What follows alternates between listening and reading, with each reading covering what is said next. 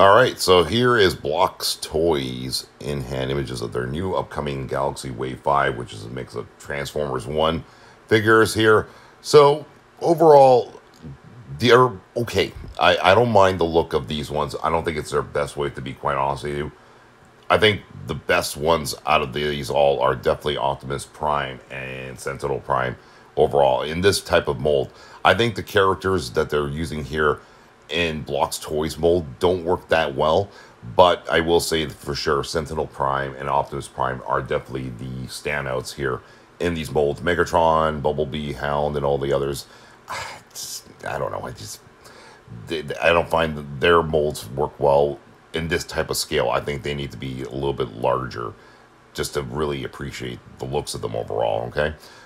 There's this Death Soldier. I'm going to go see Transformers 1 today, so I know I'm not going to spoil it for anyone, and hopefully no one drops any spoilers below, because later on tonight we will discuss Transformers 1 after we go see the movie, so I'm looking forward to it.